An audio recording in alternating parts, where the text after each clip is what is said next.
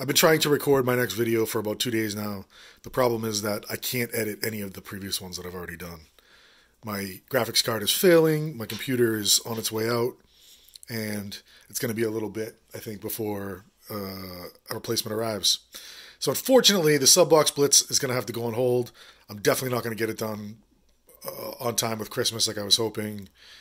So sorry for the unfortunate news. I will try to keep you guys posted the best I can. Later.